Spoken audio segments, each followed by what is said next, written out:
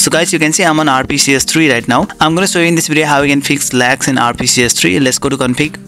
And we are now under the CPU settings. Set the PPU decoder to recompiler LLVM, and also the same option for SPU decoder. And for the SPU block size, set it to safe and set the prefer SPU threads to 2.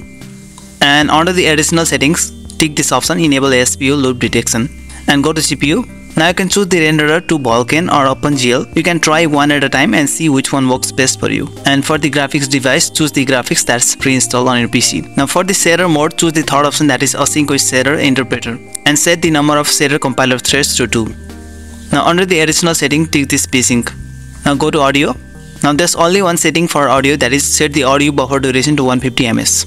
Now there's no such base settings for I/O, that is input output, and system and network. Now go to emulator. I'll come back to advanced later. Now under the emulator, scroll down here, and we're gonna set this maximum LLVM compile threads to 3. Now there's no such settings for GUI. Now go to advanced that I left earlier and scroll down under the advanced tab. And what you're gonna do here is we have this maximum number of sparse threads. Set it to 3 originally, and then you're gonna increase by 1 at a time until the game runs stable or lag free. So set it to 3 originally, and these are the settings to fix lags. We're just gonna apply this and save. So thanks for watching guys. If you like this video, then just give a thumbs up and don't forget to subscribe my channel. Okay, bye.